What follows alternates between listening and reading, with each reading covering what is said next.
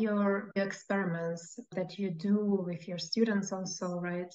You try to understand how finger surfaces perceive softness, right? And you already mentioned that also it's called sense of compliance, right? Just for the audience. Could you please talk more about the reasons behind this particular research, right? Trying to understand the perception of softness and why softness and what are the potential use cases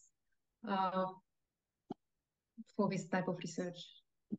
Sure. So I think traditionally, if you look at the neuroscience research, people like Roland Johansson, Ken Johnson, and others, a lot of that research involved rigid body stimuli, edges, gaps, spheres, and mostly they're rigid bodies where they're pressing into a receptive field and doing spike recordings.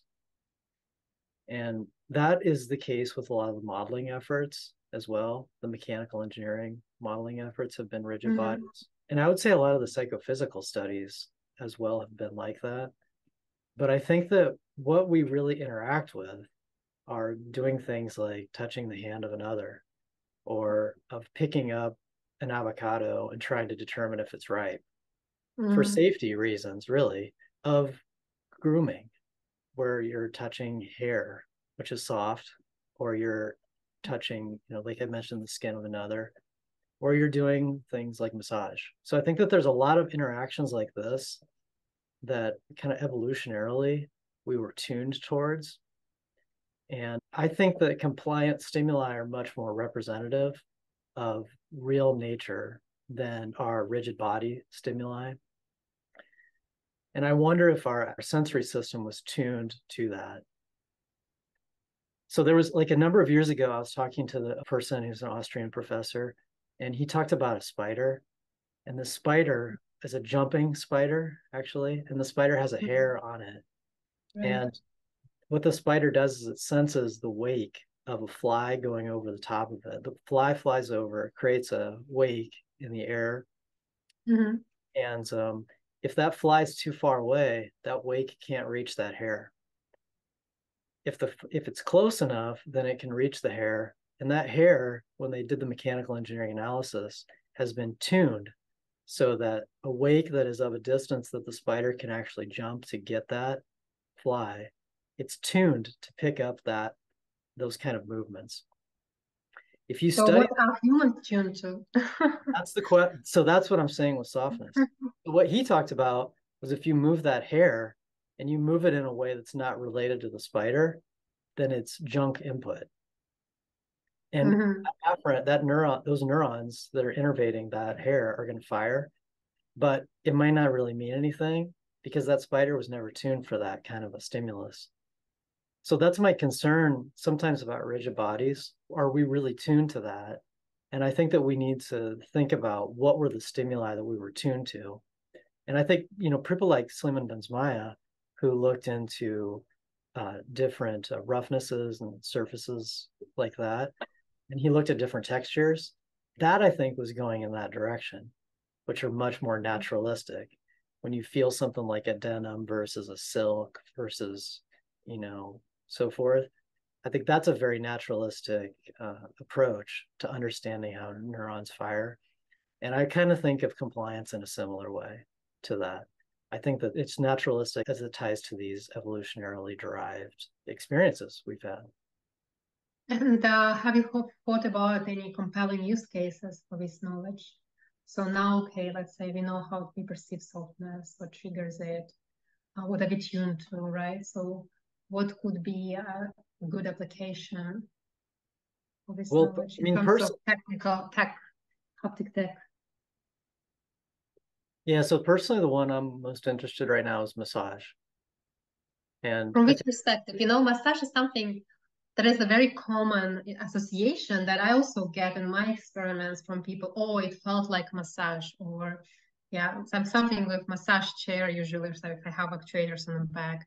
But I think it's more than that, right? So can you unpack this in terms of like what exactly massage is? Sure. Yeah. So like you've probably had a massage, right? Sure. I mean, I'm sure everyone at some point in their life. I've had it from a chair. there's very nice chairs that give massages, and I've had it from a person. Yeah, it's different, right? And I think it's different, right? And when you have a person Softness, again, back to softness. I could ask you a bunch of questions actually on this, but I think with respect to, massage, we know that it works. And in the United States, you have to pay out of pocket, not with insurance will not cover massage. And people pay, probably as a country, billions of dollars a year on massages because we know that they work intuitively. But believe it or not, there's no fundamental evidence on the mechanism for why a massage works. We don't know if it's causing the muscle or the skin to soften, or that it's releasing some neurotransmitter somehow, and that the nerve is calmed down and that's releasing pain. We don't know that if it's the clinician that you're interacting with, you have a particular relationship with, that you feel close to them, that they can calm you and you can calm yourself. And I think that there's a number of questions there, the neuroscience, the biomechanics, the social, there's emotional aspects that are tied into that I think are really interesting questions.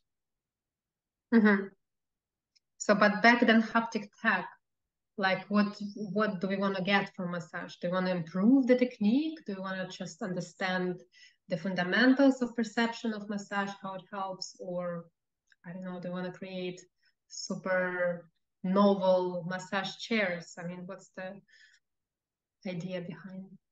I think the first step is to understand, and to understand what is effective.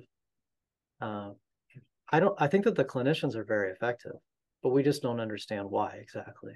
I'm not thinking of it. I don't think that we should, I don't think that we're going to learn much that's going to retrain the clinicians per se. I think that they're well trained, they know the task, they're very good at it.